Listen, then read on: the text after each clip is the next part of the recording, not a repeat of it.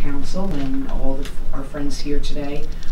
A number of years ago, Mrs. Seams, who's here with us today, who's recently retired, started a project with the Raritan River Watershed, which runs right behind the school property.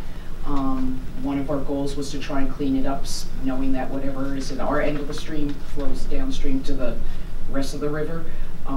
But a number of the students have over the last few years participated in the project, and a number of the parents have also participated in this project.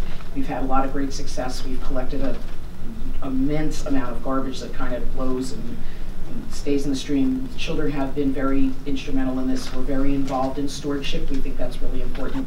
Taking care of the earth is a big part of what we do.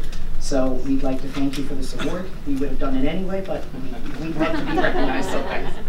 And I'm going to ask all the students to stand over there. I'm going to take a picture.